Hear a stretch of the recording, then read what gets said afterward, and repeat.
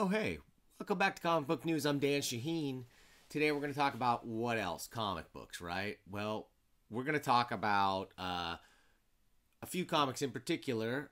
X-Men Fantastic Four #1, first of a 4-issue miniseries featuring the all-new X-Men and how they tie into the Fantastic Four. We're going to look at Batman #88, continuing in this new run written by Tynion. We'll look at Captain America: The End, a one-shot written and drawn by Erik Larsen. We'll look at The Man Who Effed Up Time, #1 by John Layman and Karl Mostert. Usagi Yojimbo #8, and we'll wrap it all up with a look back in time at Green Lantern #1, the facsimile edition. All of this and a lot more on today's comic book news.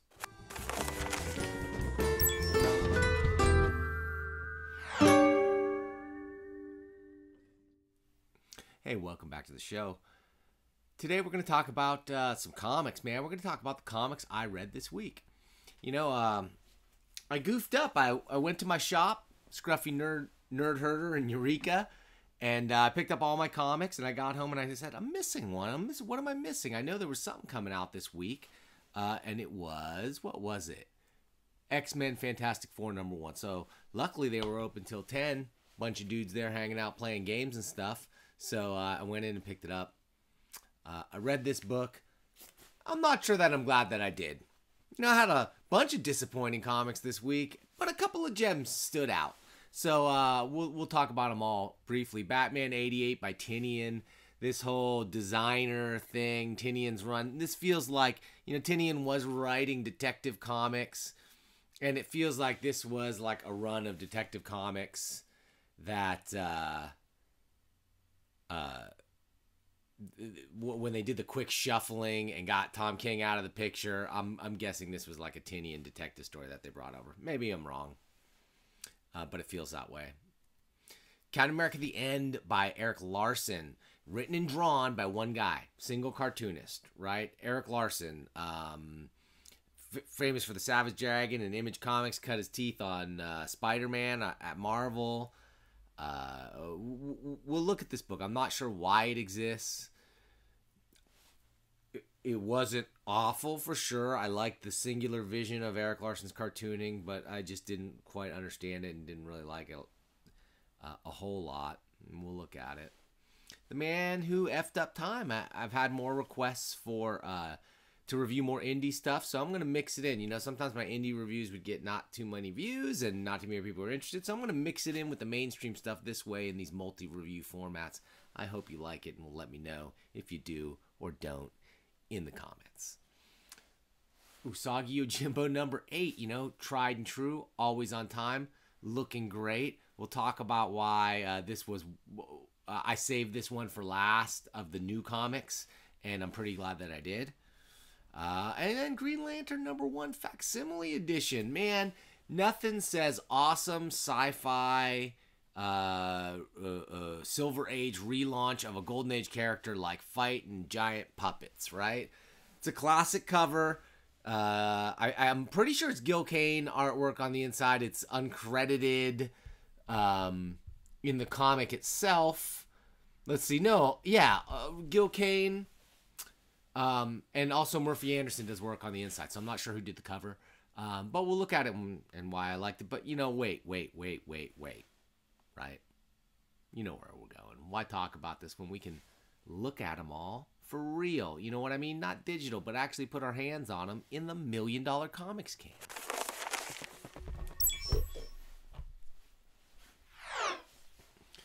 All right. Oh, $1 Million Comics Cam. We're talking about X-Men Fantastic Four #1 and some other stuff too, right? Let's look at X-Men Fantastic Four, because that's kind of like maybe what brought some of you in there. This is the book in the title, the description of this video, so it's probably the main review. Now the whole concept behind this is that one of the Fantastic Four, or rather one of their children, Franklin Richards, is a mutant, right? He was born and he's got superpowers and he was a human. He has human parents. Granted, they were mutated via cosmic rays. They are not mutants. Now, this apparently is Franklin Richards. Call me crazy, but wasn't Franklin Richards blonde? Isn't he blonde? Like, I looked at this and I thought, oh, is Amadeus Cho in this book? Because seriously, this looks like an Asian dude to me. I don't know. But that's Franklin Richards, and that's how he's drawn throughout the book.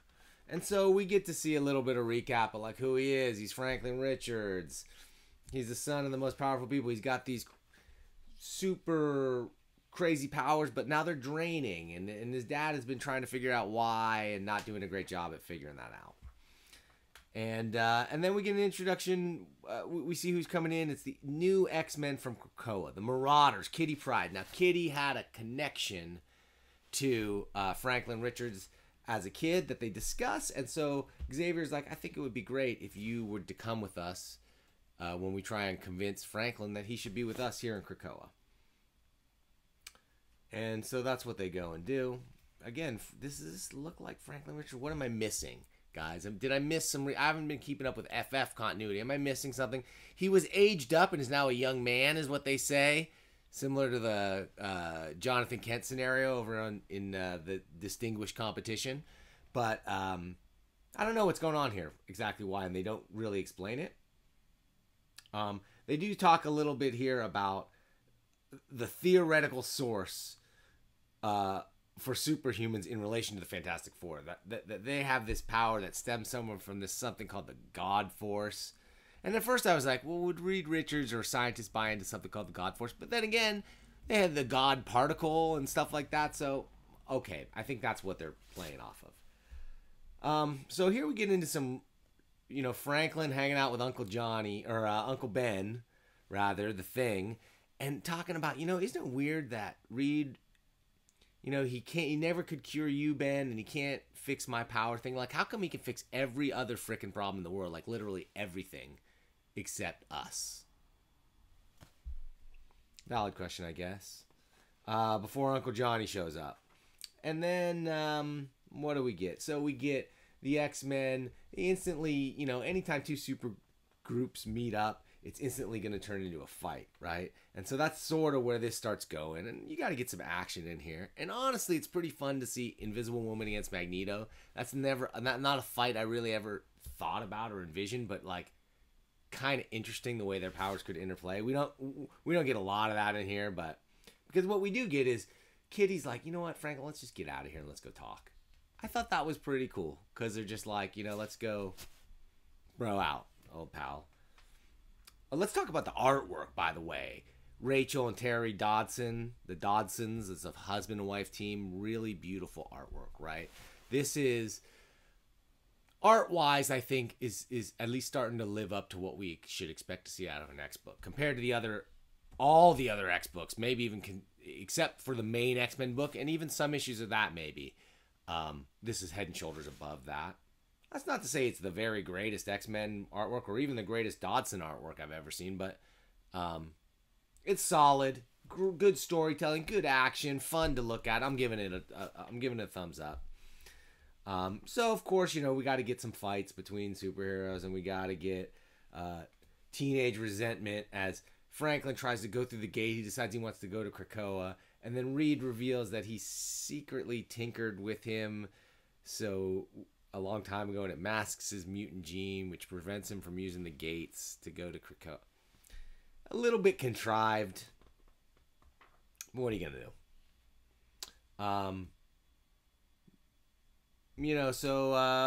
Family fun and pathos, Fantastic Four, decent stuff, fun to read. I'm interested, and then we close on a cliffhanger with, we got Valeria and Franklin stowed away on the Marauder ship to get to KRAKOA because they can't go through the gates, and neither can Kitty. Again, a little bit contrived to get them on this boat when, like, there's all these other teleporters, and there's so many other ways they could get there. Okay. But what do you know? Drama on the high seas. None other than, you-know-who. Dr. Doom. So, cool. I'm in. You know what? This is fun. This is good. Great artwork that elevates a story that's, pretty good. Better than just decent. What should we talk about next? Let's talk about a book that was not great. Batman 88. I'm not going to go belabor this except to say I hate the art. I hate the treatment of the Riddler. I hate the story elements. It's all about gadgets and and designs and things being designed and new gadgets for Batman because Lucius Fox has taken over as his Alfred's, and who's really more now like his Q to Batman's James Bond, but actually almost more like just magical technology guy. So for instance, there's no Batmobile nearby, so he says, hey, take this thing and put it on that car, which is his car, Lucius's car, and it'll take over whatever car you put it on and mask it with a Batmobile hologram. So this is your emergency in case you can't get away. You can always steal somebody's car. Okay, I'll buy the maybe taking over, but it's like I'm using the Wayne Tech components in the car and taking over. It's too much magical pseudoscience for me. And if they really, this is not what I want. I want Warren Ellis's grounded Batman over in the Batman's grave, and that's where I'll be reading it. So we get more stuff with this. The whole thing was a plan from way back when with the Joker and the Penguin and the Riddler and Catwoman, right? And they're all like, okay, if Batman finds out you were involved in this whole thing, Catwoman, it will spell the end of, could it spell the end of your whatever? Who cares? There's a Batman Catwoman book about to come out, so obviously this is not going to spell the end of their relationship, unless that's all just a big setup for a switcheroo. Spoiler alert, it's not. So there's no stakes here. We get a pretty cool thing where, okay, they've got this new prison because Arkham Asylum was like a revolving door. And so they locked up all those assassins, including Deathstroke and some other people. And the Penguin was there. And now they're trying to escape, and they're using Penguin as hostage. And he says, look, I'm going to cut his throat. And you got nobody to help you, so you're going to have to, do it. And he just, instead of like toying with it, he just does it. He's like, slices his throat. He's like, look, he's going to bleed out. There's nobody here to help you. You got no Robins and no Batmobiles and whatever. So, if you want to save him, you're going to have to stay. We're going to split. I thought that was okay. That was pretty ruthless and bloodthirsty and not something we're used to seeing. Then again, I hate this version of the Penguin here, which is all about gadgets again and more gadgety umbrellas. Granted, that is a Penguin thing, but it's sort of a cheesy old Penguin thing. Meanwhile, there's something going on. Catwoman was confronting the grave of the Joker, who's dead, but we know the Joker's not dead because we've seen him in the previous issues being teased. And then they're talking about how they say a bunch of bodies were found burned alive with clown masks on at the amusement park. And like, okay, if you burned them to death wearing plastic clown masks like they had on, how would you know they were clown masks or what they were? Silly. Not great writing. I'm not super happy with this. Oh, and an appearance at the end of, Harley Quinn. This is going to spice things up with everybody's favorite character. Not mine. I think I'm out of Batman. Sorry, it took 2 non-Tom King issues for me to say ixnay on the Atman Bay. All right, let's go to what? Let's go to the man who effed up time. One, I didn't like the title. It's okay. I don't like that you're calling it effed up in previews, but it's fucked up. Excuse my language, but it's not. Okay, that's confusing enough as it is. But appealing artwork. You open it up and you're thrown right into the middle of the story, just like a lot of comics that you read these days. But pretty cool. It's like a crazy mixed up time when like there's a fascist Abraham Lincoln regime and there's dinosaurs roaming the streets, and what the heck have I done, right? And this is our main character here, and we're gonna learn about his story through some really bad characterization. There's like, okay, his ex-roommate in college, his ex-roommate stole all of his info, and he flunked out of college because he couldn't get funding for it to fund it. And now they work at the same lab, and he's a lab assistant there, and his ex-roommate is an actual scientist with degrees and degrades him and calls him janitor boy. It's really dumb. I don't know. It's just so ham-fisted characterization of this guy's the underdog, and this guy's so evil and bad that we can guess there's going to be bad things happening to him, I think. And anyway, the guy ends up in a bar, and who shows up at the bar? You know, they reveal that they've got some time travel stuff, and who shows up at the bar but himself? He shows up at the bar, meets himself, and tells him to go use that time machine and make his life better, right? And it's the number one rule: do not fuck up time.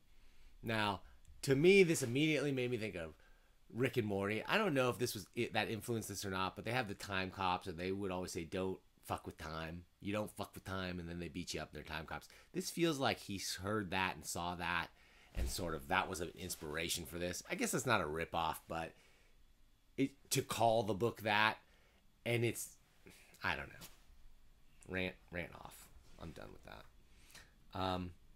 So we get the idea. He messed with time, and we all know you mess with time. Butterfly effect, Ray Bradbury, right? You go back a million years, you squash a butterfly. The world's going to be unrecognizable because of, you know, everything, the changes that spawned from that.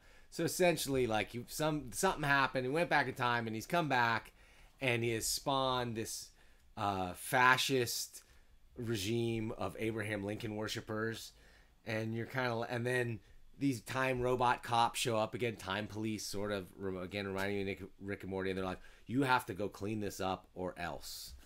And so we're set up with what our book's gonna be, and we're getting there, and I was like, okay, interesting. But then there's a little bit of back matter that redeems some of the stuff that I didn't like. There's this stuff, like a memo to the asshole guy, his ex-roommate, talking about, like, you can't call people janitor boy, and, like, all right, they actually address that. And then this Smartypedia here, it talks about how in this world, you know, where Abraham Lincoln was not assassinated.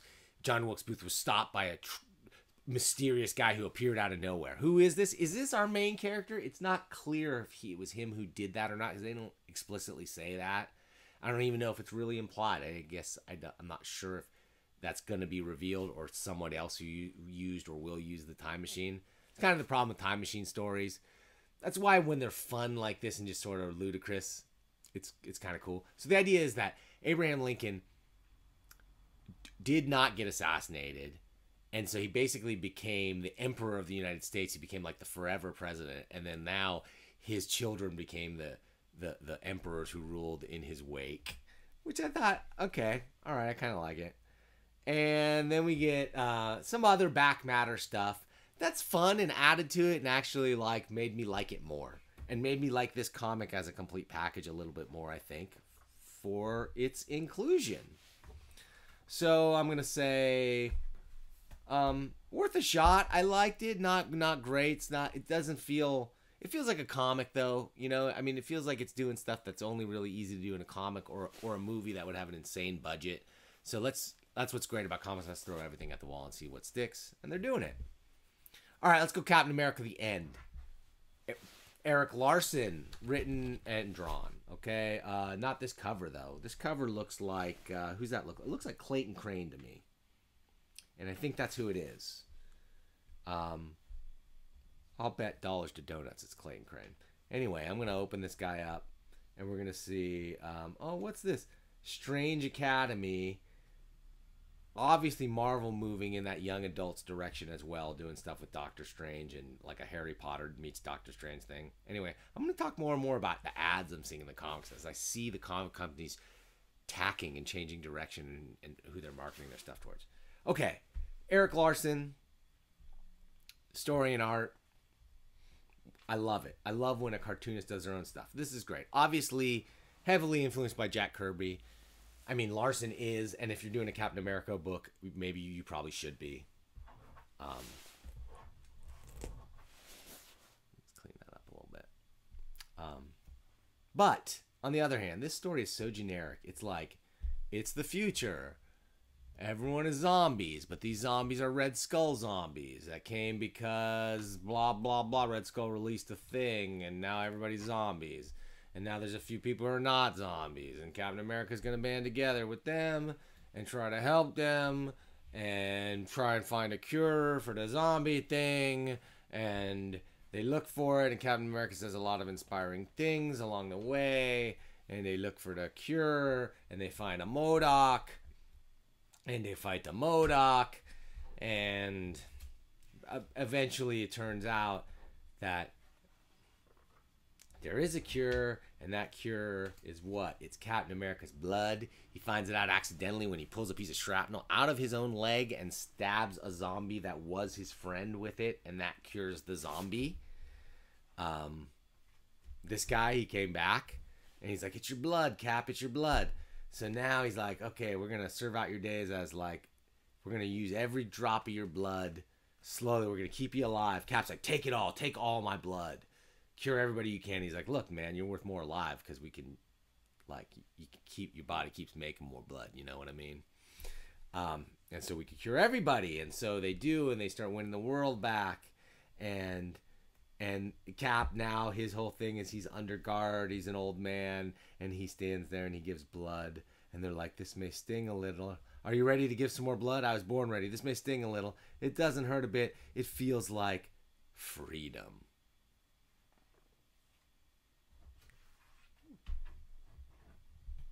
Not great. Not great writing. The artwork I enjoyed for what it was. I like Larsen's cartooning. It's fun and actiony and okay. This doesn't feel like his best, like he's putting his most care into it. I think this The End thing, there's a bunch of The End books that have been coming out. And they're probably just, you know, it's one of those stunts where they put them out like weekly or something, and then they're going to collect it all together to probably trade paperback. And they're all loosely affiliated one-shots of varying quality. This was the only one that even like looked worth looking at. Disappointing. So far it's been pretty mediocre stuff. Man Who Effed Up Time I liked. And then we got to Usagi Yojimbo, and man, I was not disappointed. As you do part one, I go, this is about tatami. What are tatami? Tatami are woven mats. The mats that people like sit and pray on, I guess, in the temples and stuff, and tea ceremonies. And I'm like, oh man, is this good? This is going to be like a history lesson on making mats. And it is. But that ties into the story. And it's done so well, so masterfully. The cartooning is so effortless here to show something like this. Show the detailed, researched, historical stuff of weaving these mats. And then making that a key point in the story. And I was taken by this splash page here in particular of how good the new Usagi looks in color. I mean, I loved it in black and white, but Tom Luth is coming in and bringing in modern coloring techniques in a subtle way. It's not really flashy, but you can see the gradients and shading and the modeling and the lighting being done in the color work that just adds something to Usagi that was never there before. It was black and white, right? Not even gray tones, I don't think, most of the time in Usagi. So this was a real...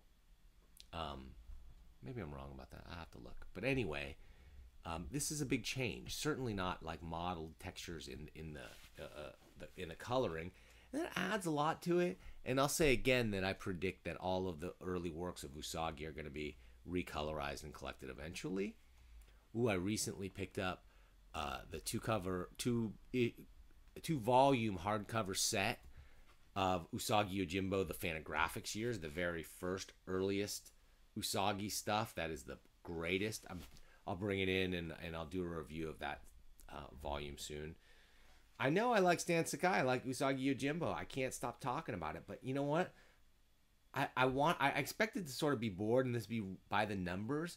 But man, the writing was good. The story was engaging. Historical stuff woven in. And not only that, it's woven in deeply to the character of Usagi. This current run it's just little bits in each issue has been Usagi is starting to question like how long he must remain loyal to the Lord he worked for, who was assassinated, right? Fought in this great battle where Usagi got the scar and became a Ronin. And now he's meeting up with that clan that was the enemy clan that they fought there. And he's seeing like, you know, some of the guys that even he fought with that were on his side have, you know, their lord was dead, so to, you know, they got to feed their families, so to be pragmatic they joined the other side, and it makes sense. So he's starting to even question, and he brings it up. He's like, you know, how long do I have to do this? This is clearly like a theme that's building. And I think we're going to see, hopefully not a conclusion like Usagi's going to end, but I think it'll be a major change in his life and sort of what his mission is as he's sort of like fulfilled his duty to his dead master. And I think that's kind of cool. It kind of reminds me of another book Sakai worked on, Gru the Wanderer, where Stan Sakai was the letterer on Gru the Wanderer, and there was a whole period marked, the early period of Gru, until Gru learned to read, and then there's everything that came after, and it was sort of a major change for the main character, which you don't always think about characters changing and characterizations, particularly in a book like this that's run for decades and seems like a kiddie book or whatever. I don't know. Those moments mean something to me. I liked it. So anyway, I'm not going to go into all the story. We've got the Neko Ninja Clan coming out, and there's stuff that's bringing up Usagi's past and his old clan affiliation and his future loyalties. And I'm loving it. I'm so glad that I subscribed to Usagi again, because I had stopped reading the black and white ones. I'm not sure why. Maybe I planned to pick it up and trade, and I never did. That just goes to show you, man. That's the power of monthly comics. I love subscribing to comics again. I'm so back into single issues. And that's a big reason why I started picking up facsimile editions. Because, man, to look at this, I mean, except for this, right? This is exactly how it looked on the newsstand in whatever year this came out, 1960, 1960, okay? So Marvel, you know, like, this was the rebirth of the Silver Age. So Golden Age Green Lantern was a way different character. Had, well, a lot different looking, didn't have sci-fi roots, it was more mystical, and his weakness was wood. Okay. New Green Lantern, sci-fi based, cool snazzy costume, weakness is yellow. But everything's a lot more sci-fi and science based, as we'll see. One thing that really stood out to me was all the little like public service stuff going on in here. There's stuff about free speech, and there's a lot of science stuff going on that I'll point out that they really brought up in the book. I don't know if they had to, or they were trying to combat the idea of comics as bad for kids or whatever. But anyway, we get in here and we got Murphy Anderson art and Gil Kane art, I believe, in the second story. But it is a thing to behold. It is lovely to look at. It's not flashy like a modern style, but look how clean and crisp this looks, how readable it is. The story itself, this first story this is not Silver Age Green Lantern's first appearance, which was like Showcase or something. I forget the issue. Put it in the comments if you know. But it recaps his origin, because this is his first issue is in his own solo book.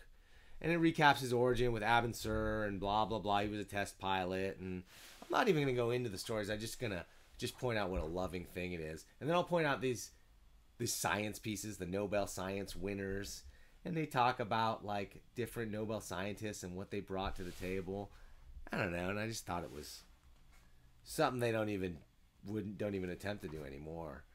Because it's not like there's no ads in these books. These books sold a lot. And they sold a lot of ads, too.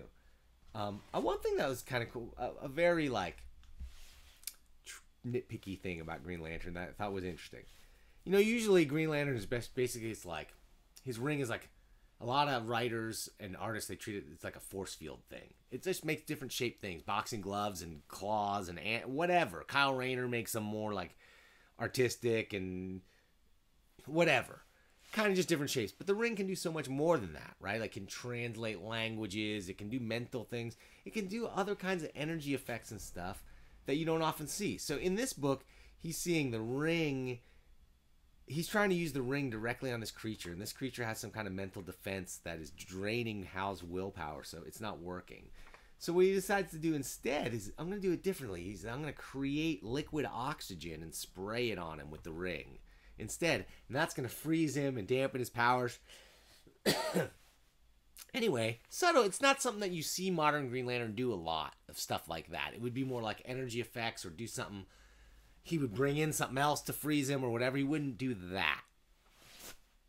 Is that interesting? It is to me, but I'm a nerd.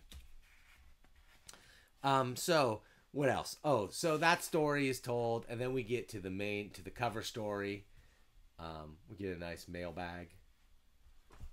And then we get our main story, The Menace of the Giant Puppet, which is kind of silly and kind of stupid. And I feel like this is another one of those examples of like, back in the day, they would kind of like come up with a crazy idea for a cover, and then the story would be written to like live up to that cover kind of thing. That's sort of what this feels like. But anyway, I see like for 1960, if you compare this to a lot of other DC artwork, especially the earlier stuff, this is dynamic and modern looking. It's really nice. Cool effects. His costume was cool then. This costume holds up to this day. Minor changes and tweaks that they made to it in the 70s and stuff made it a little bit better. I think the stuff Neil Adams did to it. But again, it's a really cool design. Way cooler than the stupid Alan Scott red outfit. So one thing that's another thing here is where like the guy, it's a typical villain is a mad scientist. And Hal shows up and they figures it out and he fights him, but he's like, he goes in and tries to attack him, and he's like, oh no. Great Scott, in my anxiety to grab him, I didn't notice he's dressed all in yellow. Oh no, what am I gonna do? So like, he's got the most powerful like magical wishing ring space thingy in the world, but like yellow jumpsuit. Can't touch this. But so what he ends up doing instead, and this is a little confusing, he goes, I will use my ring to direct this cord, but the cords are colored green. I don't know if they were colored that way originally, so it's confusing and it makes it seem like those cords are coming out of his ring. But I think what he's going for here is that he used the ring to wrap ropes around the guy's yellow suit and puppeteered him away. Okay, fun. And then everyone always ends with like sort of like back to Hal Jordan, and he's making the move on Karl. And he's like, oh, it's you, Hal Jordan. I was expecting... And in his thoughts, Green Lantern, I bet. It's a snap to get Karl to go for me as GL, but I'm determined to win her over as my real self, Hal Jordan. Who talks like that to themselves? I guess I do sometimes. Once in a while. Anyway, today we talked about a bunch of comics, and what was the best? Well, probably not that hard to figure out from all these choices. My favorite of the week was Usagi Yojimbo. I gave this one best continuing series of the year in our 2019 wrap-up videos. If you haven't seen that, go check that out because I talk a lot more about Usagi. If you haven't heard enough about Usagi and don't realize that I like him, go check that video out. You know what? Another thing I like is, man, I like all of you guys watching this video and gals, because you've been supporting, watching, giving comments. Man, there was a great comment on my last video. Lately, I've been kind of down because I've been so busy. I haven't been able to make a lot of videos, family stuff, work stuff, and everything else. My views have fallen a little bit, and I just sort of losing my mojo a little bit and going like, man, what's happening? And somebody wrote a really nice review where they said, the show reminded them of TV shows from the 70s or 80s, except instead of like a cheesy car salesman host, it's got a guy who really likes comics and cares about comics. Man, you don't know how much that comment meant to me and means to me, because that's exactly what I'm going for. I love those kind of old shows with the goofy graphics and a little bit of wacky goofiness thrown in there, amidst some serious reviews, because I seriously love comics and I take them seriously and I review them seriously for you. So I've rambled enough. Thanks for watching. If you haven't already, please click the subscribe button. We're making our march to 1,000 subscribers so I can get monetized and make like $2 or $3 a month. I'm hoping enough to buy like one comic a month. That would be great. If we could get to 2, that'd be awesome too. We'll see. Anyway, thank you for that. If you haven't subscribed, click that bell for notifications. Please leave a comment. Let me know what you thought about any of the comics I reviewed tonight. And we will see you when? We'll see you next time.